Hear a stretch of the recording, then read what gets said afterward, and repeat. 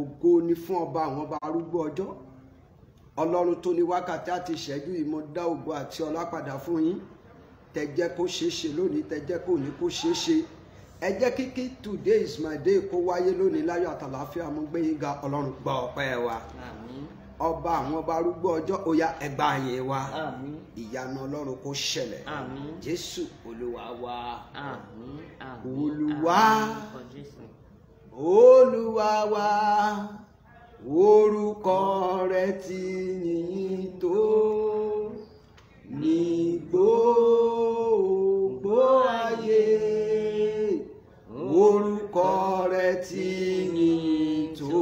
Olúwa, Olúwa, Ọlọ́run, orúkọ rẹ̀ ti yìn tó ní gbogbo ayé. Orúkọ rẹ̀ ti yìn tó. Ọba tó ń ṣe ohun tẹ́nìkan ò lè ṣe láyé. Orúkọ rẹ̀ ti yìn tó. Ọba tó ń ṣe ohun tẹ́nìkan ò lè ṣe. Orúkọ rẹ̀ ti yìn tó. Olúwa wá, Ọlọ́run arúgbó ọjọ́. Orúkọ rẹ̀ ti yìn tó. Nígbò ayé. Orúkọ rẹ̀ ti yìn tó. Ọba tó ń ṣe ohun tẹ́nìkan ò lè ṣe. Orúkọ rẹ̀ ti yìn tó. Ọlọ́run tó ń ṣe ohun tẹ́nìkan ò lè ṣe láyé. Orúkọ rẹ̀ ti yìn tó. Olúwa wá, Olúwa, Ọlọ́run, orúkọ rẹ̀ ti yìn tó. Ní gbogbo ayé. Orúkọ rẹ̀ ti yìn tó. A gbé Ọlọ́run ẹ̀mí mímọ́ ga. We lift up the name of the Holy Spirit. Fún àánú àti orí ọ̀fẹ́ rẹ̀ lórí ayé wa. For His grace and His mercy over our lives. Láti jẹ́ ká tún rí ọjọ́ òní láyọ̀ àtàlàáfíà. For making us to see today in good Ọlọ́run health. tí ò jẹ́ ká di òkú. The Lord that didn't allow us to die. A sùn láyọ̀ àtúnjí láyọ̀ àtàlàáfíà. Slept in peace and woke up in Ó peace. dáa ká dá ògo àti ọlá padà It's fún. good for us to return all the Gbogbo glory back to ibikíbi tí Him. wọ́n bá wà lọ́wọ́lọ́wọ́. Wherever you are right Mo now, fẹ́ kó dúpẹ́ lọ́wọ́ Ọlọ́run. I want you to give thanks Ẹni to tó bá God. wà láyé kó má ti sọ retí nù. Anyone that's still alive should not lose Ẹni hope. tó bá ti kú ó ti sọ retí nù nìyẹn. Anyone that is dead have lost Ẹni hope. tó bá ti kú kò sí nǹkan kan fún nìyẹn. There's no hope for anyone Ìwọ tó that sì is wà dead. láyé, For you that you're mo alive, fẹ́ kó dúpẹ́ lọ́wọ́ Ọlọ́run. I want you to give thanks Wípé to Olúwa God. ó ṣe lórí ayé mi. Lord, I thank you over Ó my jẹ́ ń life. di òkú síwájú ọjọ́ òní. You didn't allow me to die Ó before jẹ́ kí today. ibi ó ṣẹlẹ̀ sí mi. You didn't allow any evil Mo to fẹ́ come kó near to dúpẹ́ me. yẹn dáadáa. I want you to give thanks Mo very gbé well. Ọlọ́run àwọn Ọlọ́run ga. I lift up the name of the Tó Lord, jẹ́ pé èmi náà ni mo tún wà pẹ̀lú yín báyìí. that I'm here with you today, Tí wọn ò kéde ikú mi. that they didn't announce my Tí wọn death, ò kéde ikú ìwọ náà. that they didn't announce your A death. dá ògo àti ọlá padà fún Ọlọ́run. Return all the glory back to Ògo God. ni fún Ọlọ́run lókè ọ̀run. Glory to the name of the Lord Ògo on ni high. fún Ọlọ́run lókè Glory ọ̀run. to the name of the Lord on Nípa tí high. ẹ̀ṣẹ̀ Olúwa dáríjì. For every sin, Father, Bí a ṣe ń forgive us. tẹ̀síwájú, Olúwa máa bá wa lọ báyìí. Moving forward, Lord, go with us. Ìyanu Ọlọ́run kó bẹ̀rẹ̀ sí ní máa ṣẹlẹ̀. Miracle happens in our Ògo life. Olúwa kó bẹ̀rẹ̀ sí ní máa bú jáde nínú ayé wa. Glory of God show forth in our Gbogbo life. ibikíbi tí wọ́n wà tó ti ń gbọ́ mi báyìí. Wherever you are that you can hear me Àánú right Olúwa now, wá orí báyìí. the mercy of God search you Ògo out. Olúwa bú jáde nínú ayé rẹ. The glory of God come forth in your Today life. is your day. Today is my day. Àánú Olúwa ó wà pẹ̀lú rẹ. The mercy of God is O ò with ní you. ṣe lásán You lórúkọ will not Jésù. do it in vain, Jesus. Ọ̀rọ̀ ayé rẹ dayọ̀ lónìí. Your case is settled Gbogbo ohun tí ò today. ń wá lónìí Olúwa gbélé ọ lọ́wọ́. All that you're looking for, the Lord Ìrìn is àjò with ayé you. rẹ nínú 2023 kò ní já sí burúkú lórúkọ The Jésù. journey of your life will not come. Ìrìn down. àjò ayé rẹ ní 2023 The journey of your life lórúkọ Jésù á sàn ọ́ sáyọ̀. will give you peace. Ìyanu Ọlọ́run kó ṣẹlẹ̀. Miracle happens in Bẹ́ẹ̀ ló Jesus' dẹ̀ name. ṣe máa rí o. So shall it be. Jésù Olúwa wa. Amen. mo kí wa Amen. wípé ẹ kú ọjọ́ mẹ́ta. I greet you once again. Ó tó ọjọ́ mẹ́ta lóòótọ́. It's been a while. Ṣùgbọ́n Bíbélì sọ wípé nínú ohun gbogbo ó ní ká máa dúpẹ́. The Bible saying everything that we should give thanks. Ọpẹ́ náà ni a wá dú. They came to give thanks. Torí pé a wà láyé a wà láàyè. We are alive here and here. Ẹni tó bá wà láyé Anyone that is alive, ó dáa kó máa yin Ọlọ́run. it's good for them to give glory Ìwọ to náà máa God. yin Ọlọ́run níbi tí ó For wà. them to praise God. Ẹni Praise tó God wà wherever láyé you ló are. fi ń béèrè owó o. You are alive, that's when you're asking for Ẹni money. tí ò bá ní àlàáfíà kò lè rántí owó. Anyone that does not have good health Àlàáfíà ló máa béèrè fún. You'll be asking for good health. Torí pé ó wà ní àlàáfíà ló fi ń béèrè fún owó. Because you are in good health, that's why you can. Ìyanu Ọlọ́run á dẹ̀ máa ṣẹlẹ̀ nínú ayé wa. Miracle happens in our life. Jésù in Jesus' Olúwa name. wa. Amen. Amen. Amen. Mo tún lo wákàtí láti dúpẹ́ lọ́wọ́ gbogbo àwọn olólùfẹ́. Today is my day. I use this opportunity to greet every one of Àwọn lovers of bàbá mi, today, àwọn ìyá mi lọ́tún my lósì. father, my mothers here and there. Lórúkọ Jésù, ohun rere ò ní sá fún yín lórúkọ Every Jésù. good thing will not elude you in the mighty Ní name of ìjẹjọ Jesus. tó kọjá, Last week, that ọjọ́ yẹn just gangan ni ọjọ́ birthday mi. that day was my Tí mo ti birthday. mọ̀ wípé àjọ máa fáyà gan bí báyìí. That I expect that we're going to do fire to Ṣùgbọ́n fire rírò for ní this tènìyàn program. ṣíṣe ní tọlọ́run. Everything belongs to God. Aṣọ birthday mi náà leléyìí. This is my birthday coat I'm Tí ó wearing. jẹ́ wípé wọn ò wọ̀ fún mi nínú sàré, wọn ò wọ̀ fún mi nínú pósí. They didn't wait for me in the graveyard. They didn't Èmi wait náà for ni me mo in the tuntun wọ̀ coffin. ní àlàyé ara mi. I'm the one wearing it Ah, alive, healed and Ògo healthy. ni fún ọba àwọn ọba. Glory to the name of the Lord Ògo and ni the high. fún Ọlọ́run àwọn ọlọ́run. Glory to the King of Kings. Bẹ́ẹ̀ ló dẹ̀ ṣe máa rí. So shall it be. Jésù Olúwa wa. Amen. Ohun tí a fẹ́ ṣiṣẹ́ lé lórí láàárọ̀ yìí, We want to walk upon this tá a fẹ́ morning. gbàdúrà lé lórí, We want to pray with tá a tún this fẹ́ ṣí wa morning. níyè lé lórí. That we want to open our hearts of A pè understanding. é ní àṣélẹ̀ ní àbọ̀ á bá. We call it what you have done is what you meet. Àṣélẹ̀ ní àbọ̀ á bá. What you have done is what you Ohun come back tí ò ń to ṣe meet. lẹ̀ lónìí, òun bọ̀ á padà wá bá. What you have done, you will come back to meet it. Ohun tí ò ń gbìn lónìí, òun padà bọ̀ wá ká. The seed you're sowing today, you will come back to reap Kí ni it. ìwọ ń gbìn? What are you sowing? Kí ni ìwọ ń ṣe? What are you doing? Ọ̀nà wo ló ń gbè gbà? Which way are you going? Ṣé ìwọ ń gbìn èso rere bí? Are you planting good seed Tàbí ò ń gbìn búburú? or you're planting evil seed? Tàbí ìwọ ń bá tàwọn kan jẹ́ fi ń kó tiẹ̀ jọ? Or you're destroying people's life to Wàá make bá your bẹ̀ life ní ọjọ́ kan. it will be waiting for you in Ẹ bá mi the ṣí ìwé Samuel yẹn. Open the book of Samuel, 2 Samuel 2 Samuel from verse 9. from verse 9. Yes, 2 Samuel chapter 9 from 2 verse 1. Samuel chapter 9 Yeah. from verse 1. Yes, kí ló wí? Dábìdì sì béèrè pé Dávidi sì béèrè pé David asks, ọ̀kan nínú àwọn ẹni tí ń ṣe ìdílé Sọ́ọ̀lù kù síbẹ̀. ṣé èèyàn kan bẹ nídìílé Sọ́ọ̀lù is there bí anyone left in the family of Saul Kí èmi kí ó lè ṣe oore fún kí òun lè ṣe àánú fún nítorí ta ni? Nítorí Jonathan. Nítorí Jonathan. Praise the Lord. Ẹ sì dúró náà. Nítorí Jonathan. that I may stream Canaan for Jonathan's Ní sake? ọba fi ń béèrè pé tí èèyàn kan sì kù nídìílé Sọ́ọ̀lù bí Then anyone in the family of Saul nítorí Jonathan. because of Jonathan. Kí ni Jonathan ṣe? What has Jonathan done? Ohun tí Jonathan ṣe, What Jonathan has done òun ló wá bẹ̀rẹ̀ sí ní ká. is what they now reap. Ohun tó ti ṣe sílẹ̀, What he has done in the past. bóyá dáadáa ló ṣe sílẹ̀, Maybe he has done good. ọmọ tó bí ló wá ń ká. Is the children Ìran rẹ̀ ló now wá ń reaping ká. it? Is his own lineage. Kò that sí is ohun now tí ò reaping ṣe lẹ̀ lónìí it? There's nothing you do today tí ò ní wá ká. that you will not reap. Kò sí ohun tí ò ṣe lónìí There's nothing you do tí ò today sí ẹ̀san fún. that there is no reward. Ohun tí Jonathan ṣe lẹ̀, What Jonathan has done òun ni ìrandíran rẹ̀ ń jẹ. is what his generation. Jonathan dẹ̀ ti kú, And Jonathan is. ó ti lọ láti ọjọ́ tó ti pẹ́, He has died a long time ṣùgbọ́n a ago. sì ń rántí rẹ̀ But we still remember nítorí him ohun tó ti ṣe sílẹ̀. because of what he has Kí done. ni ìwọ náà ṣe sílẹ̀? What have you done? Kí ló ń ṣe lọ́wọ́lọ́wọ́ What báyìí? are you doing Kí presently? ló ti gbìn sílẹ̀ báyìí? What are you planting? Má gbàgbé wípé wàá kà ní ọjọ́ kan. Don't forget that you. Ìrandíran rẹ̀ máa one máa day. kà ń bẹ̀. Your children unborn will Mo reap máa ń the sọ reward. fún àwọn ènìyàn, I do tell people. mo ní ogún méjì ló wà nínú ayé. I said there's two inheritance Èyí in this tí à ń world. lé, The one we're running a lè after. pè ní ogún mẹ́ta.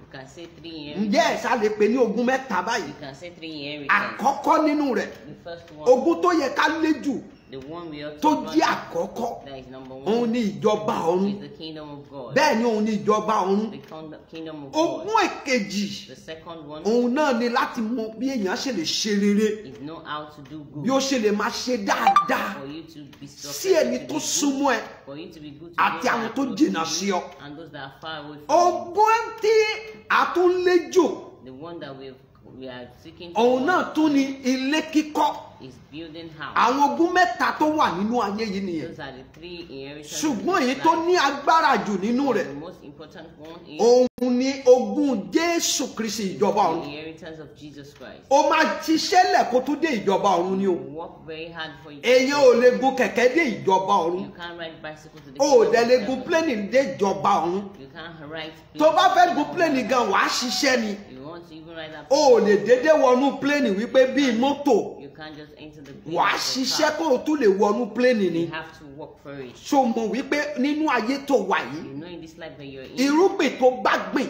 the seed that you're ìwọ kọ́ ló ń gbìn lẹ̀ fún o. you are not the one planting it. Ìrandíran rẹ ló ń gbìn lẹ̀ fún. You're planting it for your generation. Jonathan ti gbìn sílẹ̀. Jonathan has sown Ó wá kà ní àwọn ìrandíran rẹ̀ wá ń jèrè ẹ̀. and his generation are now reaping the Mo reward. gbàdúrà fún ẹnìkan tó ń gbọ́ mi I lọ́wọ́lọ́wọ́. pray for someone listening to me right Gbogbo now. agbára Every power tó lè fẹ́ já ọkulẹ̀ that want to ní ìkórìtà àṣeyọrí at the edge of lórúkọ Jésù kó ṣòfò dànù. let them be wasted Lórúkọ away. Jésù àní kó ṣòfò dànù. Amen. Gbogbo apáta la ní bàbá. We all have fathers. Gbogbo apáta la ní ìyá. We all have mothers. Gbogbo apáta la ní ìran. We all have Kí ni generations. ìran rẹ ti ṣe? What has a generation Ẹgbọ́n done? ohun tí Bíbélì sọ. Hear what the baby Ó ní àwọn bàbá said. jẹ àjàrà. He said the father had eaten Ó ní the ẹ̀yin grapes wá ń kan ọmọ. and the children sit down. Ṣé ẹ̀yin rere ló ń kan ọ́ ni tàbí ẹ̀yin búburú? Is it a good seed that is paining you or a bad seed? Àwọn bàbá ti jẹun tó dùn. The father have eaten grapes. Wọ́n ti fi ọjọ́ ayé àwọn ọmọ wọn tàfàlà. They have wasted the life of their own children. Bẹ́ẹ̀ ni wọ́n ti fi ìrandíran wọn tàfàlà. They have wasted generation. Àwọn ọmọ tó yẹ kó máa gbádùn àwọn wá ń jìyà ẹ̀. Children that ought to be enjoying and Bá suffering. gbogbo ẹni tó ti jẹ èso Everyone that have eaten soft tó wá sọ wípé ẹ̀yin máa kan òun fúnra rẹ̀ lẹ́yìn máa kan. to be on edge, their own seed to be Bẹ́ẹ̀ on ni edge. òun fúnra rẹ̀ lẹ́yìn máa kan. Their Amen. own seed to be on edge. Lórúkọ Jésù òun fúnra rẹ̀ lẹ́yìn máa kan. Amen. Gbogbo agbára tó lè fẹ́ fà ọ́ sẹ́yìn nínú 2023 yìí. Every power that want to draw you back in this Àmájẹ̀mú yẹn lónìí kó parẹ́ lórí rẹ̀. that covenant be destroyed over your life. Agbára yẹn lónìí kó ṣòfò lórí rẹ̀. That power be wasted over your Ohun life. tí o bá gbìn ló máa ká. Whatsoever you have sown, you Àṣélẹ̀ ni àbọ̀ á bá.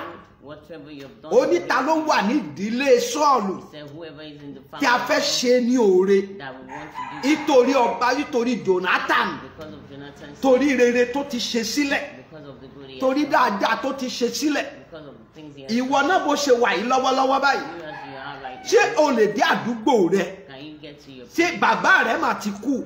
your father is late? Ṣé dáadáa tí bàbá yẹn ṣe?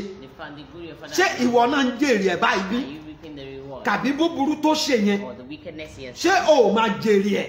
or you're reaping the Ìyá rẹ, wickedness. bàbá rẹ. Your father, your mother. Ṣé o lè máa jẹ́ gbogbo ohun dáadáa tó ń ṣe ṣé o lè máa jèrè ẹ̀ báyìí? The good things they have done, can't you be Ẹ reaping the reward? tẹ̀síwájú sà. Ìránṣẹ́ kan sì ti wà ní ìdílé Sọ́ọ̀lù. Ìránṣẹ́ kan sì ti wà nídìílé Sọ́ọ̀lù. Orúkọ rẹ̀ máa jẹ́ Síbà. Orúkọ rẹ̀ máa jẹ́ Síbà. Wọ́n sì pè é wá sọ́dọ̀ Dáfídì. Wọ́n pè é wá sọ́dọ̀ Dávidi. Ọba sì béèrè lọ́wọ́ rẹ̀ pé, Ọba béèrè lọ́wọ́ rẹ̀ pé ìwọ ni Síbà bí? ṣé ìwọ ni Síbà bí? Ó sì dáhùn wípé, Ó sì dáhùn wípé ìránṣẹ́ rẹ ni. ìránṣẹ́ rẹ ni. Ọba sì wípé, Ọba sì wípé wá sí ọ̀kan nínú ìdílé Sọ́ọ̀lù síbẹ̀ yes. kí èmi kí ó ṣe oore Ọlọ́run fún un. Síbà sì wí fún un pé, wọ́n sì wí fún ọba pé Jonathan ní ó ní ọmọ kan sí Ó ní Jonathan ní ọmọ kan síbẹ̀ tí ó ya arọ. tó yarọ. Ọba sì wí fún un pé, Ọba wípé ibo ni ó gbé wá? ibo ló wà? Síbà sì wí fún ọba pé, Síbà sì wí fún ọba pé òun wà ní ilé Mákìrì yes. ọmọ Amieli Gbọ́ ní ilé Bódélì. mo gbàdúrà fún ọ. Gbogbo Yeah. dáadáa tí bàbá rẹ ìyá rẹ ti ṣe Every good thing your father and your mother have done. lórúkọ Jésù wàá jèrè ẹ̀. In the mighty name of Jesus, you reap Àní the wàá reward. jèrè ẹ̀. You reap the reward. Gbogbo ẹni tí ẹ̀ ń wọlé lọ́wọ́lọ́wọ́ báyìí. Everybody those you that are mo coming in fẹ́ kẹ́ ẹ right máa now, bá mi share program yẹn I dáadáa. want you to share this program and Má like ka it. iye ìgbà tí o máa share. Don't count the number of times Ó you ti share it dáa and fún you yín like it. lọ́wọ́lọ́wọ́ It's báyìí. well with you in Jesus' Àní name. àṣélẹ̀ làbọ̀ á bá. We call it what you have Òun done. ní tí à ń ṣiṣẹ́ lé lórí láàárọ̀ yìí. Is the topic of this Ohun morning. tí ò ń ṣe lẹ̀ lọ́wọ́lọ́wọ́ báyìí. What you're doing right Ọmọ now, rẹ̀ á jèrè ẹ̀. your Amen. children will reap the Ìran rẹ̀ á jèrè ẹ̀. your generation. Tó bá will yẹ reap pé the o ṣe dáadáa, If you have done well, wọ́n máa jẹ ẹ́ ń bẹ̀. they will eat after. Jonathan ṣe dáadáa. Jonathan did well. Ìran ọmọ rẹ̀ wá ń jèrè ẹ̀. His children were now. Jonathan dẹ̀ ti kú láti ọjọ́ tó ti pẹ́. Jonathan had died a long time Ọmọ ẹ̀ ago. tó ti yarọ yẹn. And his children that is Aṣíwèé ìrántí kan. and the book of remembrance. Nígbà tí ọba jẹ, when the king had wọ́n wá ṣíwèé ìrántí kan. and it was now. Wọ́n ní ẹ lọ wá wá. Was now saying, say, go and look for him. Ká ṣe é ní oore. Let us give do him good. Bá lọ́wọ́lọ́wọ́ báyìí. Hear this Mo right mọ̀ now. pé ìran tiẹ̀ náà ṣe dáadáa. I know your generation. Lórúkọ Jésù lónìí aṣíwèé ìrántí kan. Amen. Lórúkọ Jésù àní aṣíwèé ìrántí kan. Amen. Lórúkọ Jésù lónìí aṣíwèé ìrántí kan. Amen. Gbogbo bí kíbi tá ti gbàgbé rẹ̀. Wherever we have forgotten, A ti gbàgbé ọmọ Jonathan yẹn. we have forgotten the child of Wọ́n ti gbàgbé rẹ̀. They've forgotten the Lórúkọ Jésù lónìí a ò ní gbàgbé rẹ̀. We will not forget you. Lọ́wọ́lọ́wọ́ báyìí àní arántí rẹ̀. Amen. Níbi tó yẹ ká ti rántí rẹ̀ lónìí arántí rẹ̀. Amen. Níbi tó yẹ ká ti rántí rẹ̀ lónìí aṣàwárí rẹ̀. Amen. Ẹ̀yin tí ẹ̀ ń ṣí ẹ̀ bẹ́ẹ̀ ni ó ti dá fún yín lórúkọ Jésù. Amen. Ọ̀rọ̀ ayé yín lónìí ó dayọ̀. Amen. Ohun rere wà yín rí. Amen. Lórúkọ Jésù 2023 yìí ẹ ò ní sunkún. Amen. Lórúkọ Jésù àní ẹ ò ní sunkún. Amen. Ìògo yín lórúkọ Jésù ó yá kó farahàn. Amen. Ohun tí ò ń ṣe lọ́wọ́lọ́wọ́ mà. What you're doing, madam, Ohun tó ń ṣe lọ́wọ́lọ́wọ́ mà. what you're doing right now Ẹ̀yin fúnra ara yín kọ́ lẹ̀ ń ṣe fún o. is not, you're not doing it for Ọmọ yín yourself. lẹ̀ ń ra ìgbà fún. You are doing it for your children. Nítorí náà máa fẹ́ kó ṣe dáadáa ju bó ṣe ń ṣe I lọ. want you to do good. no Àwọn matter what màmá you're kan doing. wà àwọn òtẹ̀ yìí fẹ́ kí ìyàwó jẹ èmi gan lásán There are rárá. some mommy, they don't even want Ẹ me to gbọ́ have ẹ̀yin any tí ò problem. fẹ́ kí ìyàwó jẹ mí ìyà ò ní jẹ yín. Those that don't want me to suffer, you will never Ẹ̀yin suffer tí ẹ ń bẹ them. lórí ètò yìí lọ́wọ́lọ́wọ́ ìyà ò ní jẹ yín. You that you're on this program, you will Lórúkọ never suffer. Jésù ìyà ò ní jẹ ọmọ In yín. the mighty name of Jesus, your children will Má never dáwọ́ oore ṣíṣe dúró. suffer. Don't stop doing good. Tí a bá ń sọ nípa ogún. If you're talking about inheritance, Ra ogún lẹ̀ wọ́n máa ní wọ́n máa ń ra ìgbà lẹ̀ wọ́n máa ń ra ìgbà fún ọmọ. they do redeem the time for the children. Àwọn ayé máa ń sọ bẹ́ẹ̀. The people of the world. Ṣùgbọ́n mi mò ń sọ fún yín nípa ti ẹ̀mí. But I'm saying it through Wípé o lè ra ìgbà fún ọmọ rẹ̀. that you can also redeem the time. Jonathan ń ra ìgbà fún ọmọ wọn. Jonathan redeemed the time back. Nígbà tí ó kú tán kò ní nǹkan kan tó fi kú o. He had nothing till he died. Ṣùgbọ́n ohun tó ti ṣe sílẹ̀ ní ogún tí kì í parẹ́. What he has done is what he can never be. Ogún yẹn wọn ò kì í rí ta. Is an inheritance that can never be. Kò sold. dàbí ilé tá a bá kọ́ tá a máa tà á padà. Not like a house you build and you sell it afterwards. Ogún yẹn ò dàbí mọ́tò ta ní lọ́wọ́ tá a máa tà á Not padà. like a car that you sell afterwards. Dáadáa tí ò ń ṣe lọ́wọ́lọ́wọ́ báyìí. That good thing you're doing right Òun ló dáa gan-an. is what is Ó dáa ju kó kọ́lé lọ. It's better for you to. Torí àwọn ọmọ rẹ̀ ló ń ra ìgbálẹ̀ fún. Because you're redeeming the time. Mo dẹ̀ gbọ́ sórí bàbá kan lórílẹ̀‐èdè Nàìjíríà I yìí. heard the story of a man in this nation. Bàbá yẹn ti ṣe president wa rí. He was once a one-time Mo president. gbọ́ sórí yẹn ó máa ń tọ́ṣì mi I gan. heard the story and it's always. Wọ́n ní bàbá tó bí. They said the father that gave birth to Ó him. fẹ́ ṣiṣẹ́ fún Olúwa. He wanted to work for God. Ẹ gbọ́ mi dáadáa o. Hear me and hear Mo me. mọ̀ wípé ẹ mọ sórí yẹn dáadáa. I know you know the story. Ó very ní well. bàbá tó bí. The father that gave Ó birth fẹ́ to him. ṣiṣẹ́ fún Olúwa. He wanted to work for Wọ́n God. fẹ́ ra keyboard. They wanted to buy keyboard for N ò the dẹ̀ church. náwó. And he didn't have the Bàbá money. yẹn lọ yá owó. He went to borrow the money Fi ra keyboard sínú ilé Olúwa. to buy keyboard in the house. Ṣèbí of ó yẹ God. kó owó tó yá yẹn ṣèbí ó yẹ kó fi jẹun ni. He ought to use that money to eat Kàbí kó fi ra mọ́tò lẹ̀ fún ọmọ. or use it to buy a car for the Ṣùgbọ́n ó lọ ra keyboard sínú ilé Olúwa. He used to buy keyboard in the house of the Nígbà tí òun wá rówó san. when he couldn't pay. Àwọn onígbèsè wá ń wọ. The debtors were now Ọmọ yẹn wá sọ pé òun máa fi ara òun dí gbèsè náà. Son now said, I will use myself to replace the A debt." gbọ́ nínú tàn wípé We heard in story and bàbá yẹn lọ sí gbà. that he went to Keyboard tí wọ́n rà fún ṣọ́ọ̀ṣì ni o. keyboard. Bàbá yẹn dẹ̀ ra ìgbálẹ̀ fún ọmọ náà. The father redeemed the time for his son. Ọmọ náà lórílẹ̀‐èdè Nàìjíríà yìí lónìí. That son in this Tẹ Nigeria. bá fẹ́ sọ nípa olórí. If you want want to talk about kódà ó kúrò ní ipò is more than síbẹ̀ náà ó sì wà ní ipò is out of position. ó sì nẹ́nu káàkiri gbogbo àgbáyé And he is well torí ohun tí bàbá yẹn ti ṣe sílẹ̀ because of what he has done. kò parẹ́ rárá o. It's not destroyed. mo mọ̀ wípé bí bàbá yẹn bá ra mọ́tò ń gbà yẹn wọ́n á ti tà á kàbí kó ti bàjẹ́. What car that time the car will have bí sold. bàbá yẹn bá ra ilẹ̀ nígbà náà wọ́n á ti ta ilẹ̀ jẹ. They bought land, they will have sold the land. ṣùgbọ́n ó mú owó yẹn ó lọ ra kíbọ̀dù sínú ilé ọlọ́run. That money and pride keep on. ó ra ìgbálẹ̀ fún ọmọ náà ni. He redeemed the time for the land. àṣélẹ̀ ni àbọ̀ àbá. And watch out. ìwọ náà máa sọ wípé bóyá òun ṣàṣedànù lọ́wọ́lọ́wọ́ o. Don't say you're wasting. nígbà time. náà ó máa dàbí pé àwọn náà ṣàṣedànù. You look as if they tell you ṣùgbọ́n lónìí ìrandíran ẹ̀ ń jèrè ẹ̀. but today is mo gbàdúrà fún ẹnìkan níbí báyìí. I pray for someone to lọ́wọ́lọ́wọ́ báyìí right now. gbogbo ohun rere tó ti sọnù Every good thing that you have láti ọjọ́ tó ti pẹ́ in time past, tó bá rí àmì ṣe you can shout out. lórúkọ Jésù lónìí orí gbà lónìí Amen. bẹ́ẹ̀ ni o àní orí gbà lónìí Amen. ohun tí o ti sọnù láti ọjọ́ tó ti That which you pẹ́ have lost for a long time. Olúwa ní sọ fún ọ wípé The Lord said, àní ó máa tẹ̀ ẹ́ lọ́wọ́ lónìí sẹ́ "Them today, kí oṣù yìí kó tó parí before the end of this nínú January 2023 la wà yìí sẹ́ this January 2020. gbọ́ lọ́wọ́lọ́wọ́ àní ò ní sọkán. Amen. àní ẹ̀ ò ní sunkún. Amen. mo fẹ́ kẹ́ ṣe àmìjọ àwọn tó wà lórí social media lọ. I want you to say it louder. mo dẹ̀ fẹ́ kẹ́yìn tẹ́ wà ń bí tẹ́ ń wò mí kẹ́ ṣe àmìjọ àwọn tó yí mi ká yìí lọ. I want you to say it louder. àní ire tó ti sọnù nínú ayé yín. You have lost in your life. àní ohun tí ẹ ti sọnù màmá bàbá. What you have lost lọ́wọ́lọ́wọ́ báyìí kí oṣù yìí tó right parí. now before the end of the àní àṣẹ jáde sínú ayé yín. Àmín. lónìí àní kẹ́ rí gbà. Amen. àní kẹ́ rí gbà. Amen. àní kẹ́ rí gbà. Amen. àní kẹ́ rí gbà. Amen. àní kẹ́ rí gbà. Amen. àní kẹ́ rí gbà. Amen. àní kẹ́ rí gbà. Amen. àní kẹ́ rí gbà. Amen. nítorí náà ó gbọ́dọ̀ ṣiṣẹ́ lẹ̀. For this reason, you must walk. bẹ́ẹ̀ ni ìjọba Ọlọ́run kì í ṣe wípé èèyàn máa ń gun pléènì lọ. The kingdom of God is not that you enter plane. orí ọ̀fẹ́ lèmi ní o. I've obtained grace. orí ọ̀fẹ́ ni mo nílẹ̀ fi ń wò mí lọ́wọ́lọ́wọ́ báyìí. That's why you could see me right bá now. mo gbàdúrà fún ẹnìkan níbí báyìí. I pray for someone here. pàṣán ta fi na ìran rẹ. The king they used to.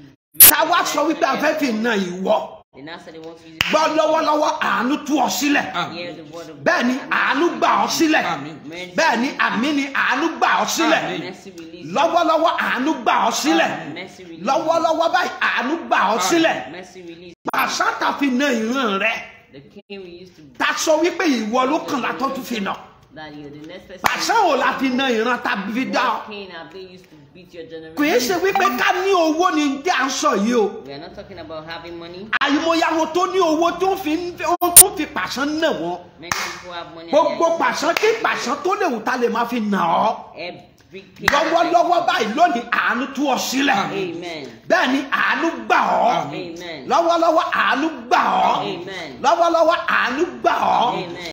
lọ́wọ́lọ́wọ́ àánú gbà ọ́. Amen.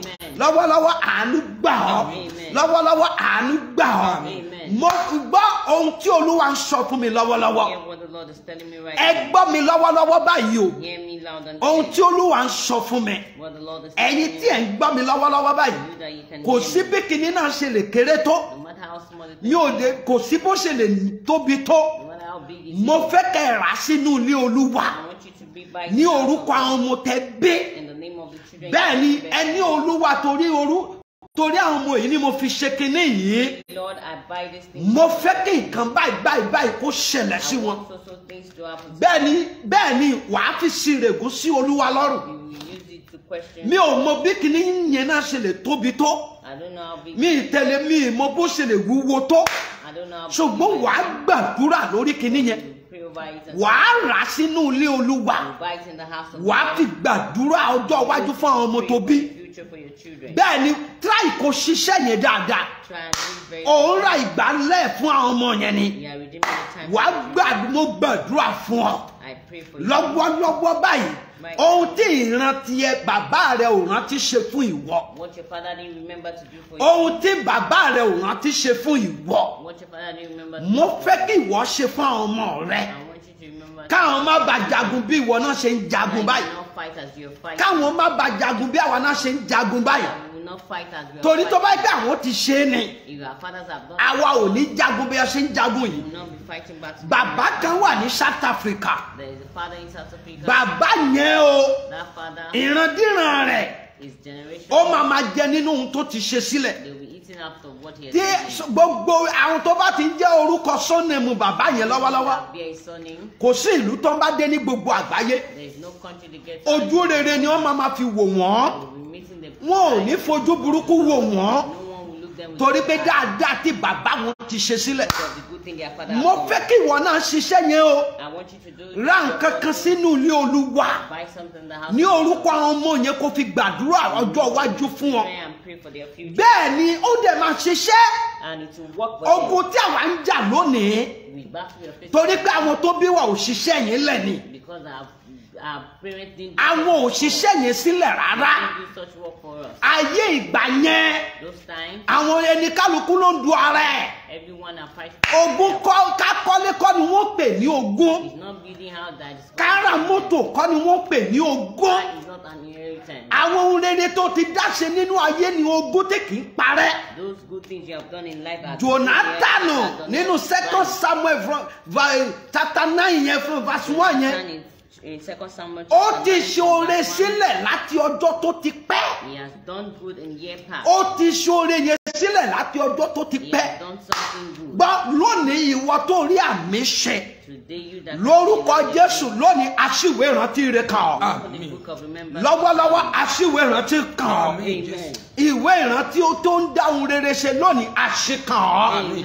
Ìwé ìrántí tó ń dáhùn rere ṣe lónìí àṣìkàn ọ́. Amen. Ìwé tó ń ṣe tẹ́tẹ́ tó máa fi pè ọ́ níbi tí ó wà wípé ìwọ ni tẹ́ àní ìwọ ló tọ́ sí àní bàbá rẹ ti ṣe kàbí ìyá rẹ ti ṣe sílẹ̀ ogún tí kì í parẹ́ ni lórúkọ Jésù lónìí aṣíwèé ìrántí kàn ọ́. Amen. Kì í ṣe wípé kára mọ́tò ni wọ́n pè ní ogún tẹ́ bá wo orílẹ̀-èdè tí a wà yìí lọ́wọ́lọ́wọ́ báyìí The nation we are in right now. àwọn bàbá tó wà lókè wọn yẹn sà Those father in IPC títí kan àwọn ìránṣẹ́ Ọlọ́run to the ministers. wọn ò so èso rere sílẹ̀ fún àwọn ọmọ tó ń bí They rárá are not doing good things for the children. They bẹ́ẹ̀ ni títí kan orí pẹpẹ ni wọ́n sọ o till the altar. wọ́n bà ọjọ́ ọ̀la àwọn ọmọ yẹn jẹ́ They are destroying the future of their báwo ni children. wọ́n ṣe ń bà ọjọ́ àwọn ọmọ yẹn jẹ́ How are they destroying it? torí wípé wọn ò ṣe dáadáa Because they are not doing títí kan wọnú àwọn òṣèlú to the politicians. títí kan wọnú àwọn iṣẹ́ ìránṣẹ́ To the ministers. ìránṣẹ́ Ọlọ́run èlòmíì ìránṣẹ́ Ọlọ́run míì wà tó jẹ́ pé tó bá kú There are some ministers of God when they die, àwọn ọmọ ẹ̀ ò lè fọhùn mọ́ their children cannot vote torí wípé wọ́n ti lò gba àwọn ọmọ yẹn mọ́ gbà because they have used their own. kì í ṣe wípé ká kọ́lé kọ́ ni wọ́n pè ní ogún Not building house. o lè má dépò kojú ẹni tó wà ní ipò lọ You might not get to the position you o lè má ní ọlá kó ní ọlá ju ẹni tó ní ọlá lọ don't have wealth and be more wealthy than people that have o lè má ní ọrọ̀ kó nọ́rọ̀ ju ẹni tó ní ọrọ̀ lọ You might not have anything and you're more àyèmọye ẹni tí ò ní ọrọ̀ tó tún ní ẹnu ju ẹni tó nẹ́nu lọ wealthy and some people don't have anything and they ẹ have ṣe dáradára báyìí and they do well right gbé ogún sílẹ̀ fún àwọn ọmọ rẹ leave good inheritance to mo fẹ́ kẹ́ ṣí ẹ programu yìí dáadáa o I want you to share this kì í ṣe ẹ̀kan kì í ṣe méjì ni mo fẹ́ kẹ́ ṣí ẹ not once or twice bẹ́ẹ̀ ni kí gbogbo èèyàn gbọ́ nǹkan tí mò ń sọ so yìí that people can hear what I'm saying torí àwọn èèyàn ò gbọ́ rárá people cannot hear me kókó àwọn èèyàn ò gbọ́ rárá people cannot hear me kì í ṣe pé ká travel ká máa lọ sílùú òyìnbó ṣeré kọ́ ni wọ́n pè ní ogún sílẹ̀ it's not going abroad going àyèmọye ẹni tí ò ní owó tó tún ní owó sẹ̀ people don't have money and yet they are torí dáadáa tó ń ṣe ládùúgbò because of the good things they have torí dáadáa tó ń ṣe ládùúgbò because of the good things nípa nǹkan kékeré tó níyẹn àwọn èèyàn rí wípé wọ́n ń so nǹkan kan many see that they are sowing àwọn èèyàn ń jèrè ẹ̀ many are reaping the jẹ́ káwọn èèyàn jèrè ìwọ náà let them reap your own ogún reward ló ń gbé lẹ̀ o you are sowing a great torí wọ́n bá sọ wípé if they say èdè kan wà tá a máa ń pè nínú èdè there's the language that we say ọ̀rọ̀ kan wà tá a máa ń sọ nínú ọ̀rọ̀ there's a word we say in a word báwo lọ̀rọ̀ náà ṣe rí how is the word wọ́n á ní ọmọ alágbájá ò jẹ́ bẹ́ẹ̀ they said the son of wọ́n sọ wípé Jonathan ò jẹ́ bẹ́ẹ̀ they said Jonathan is not like ẹjọ́ ẹ bá mi wá ọmọ ẹ̀ kan look for a child mo fẹ́ ṣàánú fún I want to be merciful bẹ́ẹ̀ ni wọ́n ní Jonathan ò jẹ́ bẹ́ẹ̀ they said Jonathan is not like èdè that. yẹn máa ń wọnú èdè jáde That word do enter Ah, into word. alágbájá ò jẹ́ bẹ́ẹ̀ So person is not èèyàn gidi ni ọ a ò lè lajú wálẹ̀ kí ìyá jẹ ọmọ ẹ̀ now open our eyes and let their torí children dáadáa tó ti ṣe sílẹ̀ ni. because of the good things they have Tí a done. bá wà níbí báyìí tá a bá ń gbàdúrà, If we are here and we are praying tí a bá mọ mí ní àdúrà gbígbà, and we don't know the meaning of a prayer, kàn ń ṣera wa lásán ni. we are only doing our Mo lo wákàtí láti sọ fún gbogbo èèyàn pátá. use this opportunity to tell Ẹ̀jọ̀ àánú ni ẹ jẹ́ kó pọ̀ jù nínú ọdún yìí. be merciful this year. Wọ́n bá díẹ̀ ni kò gbàwẹ̀ mọ́ nínú ọdún yìí sàmà. Little fasting should do. Àánú ni mo fẹ́ kó ṣe jù nínú ọdún yìí I sà. want you to be merciful Mo dẹ̀ fẹ́ kó máa gbàdúrà. and I want you to pray. Mo mọ̀ wípé ò ń gbàdúrà, I know you're praying ó dẹ̀ ń gbàwẹ̀. and you're fasting. Ṣùgbọ́n má fi òpè para rẹ̀. Don't use Tí o bá gbàdúrà, tí o dẹ̀ ń gbàwẹ̀, and you're fasting. tí o dẹ̀ so èso rere, You are not sowing good seed. asán lásán ló ń It's ṣe. vanity upon vanity. Bẹ́ẹ̀ ni asán nínú asán. Vanity upon vanity. Mo fẹ́ kó reduce àwẹ̀ rẹ o. I want you to reduce your fasting. Bẹ́ẹ̀ ni mo fẹ́ kó reduce àwẹ̀ rẹ. Reduce your fasting. Olúwa sọ kínní yẹn fún mi ní second Friday tó kọjá yìí. The Lord told me about Wípé nínú oṣù kínní sínú oṣù kejì sí oṣù kẹta. from the first month, Wípé kí gbogbo èèyàn reduce àwẹ̀ wọn. that everybody should reduce their fasting. Bẹ́ẹ̀ ni torí Sátánì fẹ́ lò ó láti fi ba ayé jẹ́, láti fi ba nǹkan jẹ́ lágọ̀ọ́ ara. Satan wants to use it to destroy the Tó bá àwẹ̀ tó ń gbà látijọ́ yìí tí ò ní ìwà rere pẹ̀lú rẹ̀. The fasting you're fasting and you don't have good. Mo dẹ̀ fẹ́ kó máa ṣe ìṣòro. I want you to be doing Ẹni tí ò bá mọ bó ṣe ń gbàwẹ̀, anyone that does not know how to bó fast, ṣe ń gbàdúrà, does not know how to kò pray, gbọdọ̀ jìnnà sí ìpéjọpọ̀ àwọn ọmọ Ọlọ́run. you must not be far away from the Òótọ́ ọ̀rọ̀ ni mò ń sọ fún yín lónìí yìí o. I'm telling you the truth. Àṣesílẹ̀ ni àbọ̀ á bá. What you have done is Ohun tí o bá ṣe sílẹ̀ lónìí, what you have done. àwọn ọmọ rẹ̀ máa jèrè ẹ̀. Your children will Mo fẹ́ digun, mo fẹ́ digbá. I want to be this. I Òun want kọ́ to ni be wọ́n ń pè ní ogún o. that. That's not inheritance. Bẹ́ẹ̀ ni òun kọ́ ni wọ́n ń pè ní ogún. That's not inheritance. Àìmọye ni tó kọ́lé tó ní mọ́tò. Many people Kò tí ì kú gan, ó ti ta gbogbo ogún ìbí ẹ̀ pátá. dead, they've sold everything. Kò tí ì kú ṣùgbọ́n ó ti ta gbogbo ogún ìbí They ẹ̀. are not dead, they've sold everything. Jonathan ò kọ́lé nínú ayé, Bíbélì ò sọ bẹ́ẹ̀. Jonathan didn't give Ṣùgbọ́n dáadáa tó ṣe, but the good thing they've dáadáa tó ṣe kò parẹ́. the good thing they've done Bí is ìwọ náà bá ṣe dáadáa, not go in vain. ìran rẹ̀ á sì wé ìrántí kàn wọ́n. Whatever good thing you have done. Ṣé ẹ rí àsìkò tí a wà yìí sàmà? This time we're Mo fẹ́ ká ẹ ṣe dáadáa sílẹ̀ fún àwọn ọmọ. you to do good. Mo fẹ́ ká ṣe dáadáa lẹ̀ fún àwọn ọmọ. Sow the seed of Ẹ jẹ́ ká wàá jagun de àwọn ọmọ yẹn. let's wait one. Ká parí ogun. Ẹ wo Dávidi. Look at David. Dávidi jagun. David wait. Sólómọ́nì ò jagun kankan mọ́. Solomon didn't have any warfare. Rárá kò jagun kankan nínú ìjọba rẹ̀. No warfare. He didn't go for Ìrọ̀rùn ni Sólómọ́nì fi lo ìjọba ẹ̀. He didn't go to war Torí pé bàbá rẹ̀ ti jagun fún un. because his father have gone Ṣùgbọ́n lóde òní yìí sìn, but today àwa òbí we parents a fẹ́ gbìn kankan lẹ̀ fún àwọn ọmọ. we don't want to plant anything for Ilé là ń wá, lóòótọ́ ni ó dára. the house we're Mọ́tò là ń wá tó ó dára. this car we're looking for. Orúkọ tèlòmíì ní gan, àwọn ọmọ rẹ̀ gan ò lè jẹ́, wọn ò lè jèrè ẹ̀. The name some people have their children. Ìyanu Ọlọ́run dẹ̀ máa ṣẹlẹ̀ nínú ayé rẹ̀. What happens in Jesus? Mo fẹ́ kó máa ṣe àmì dáadáa. I want you to say loud. Ibo ni dáadáa rẹ̀ há sí? Where has your good Ibo ni dáadáa rẹ̀ há sí? Where has your good time? Nínú oṣù January la ṣì wà In the yìí. month of January. Lórúkọ Jésù lónìí ọ̀run rìlíìsì ẹ̀. Amen. Ire rẹ̀ tó ń bẹ nínú kéjì ta fi ṣẹ́kẹ́ṣẹkẹ̀ so mọ́lẹ̀.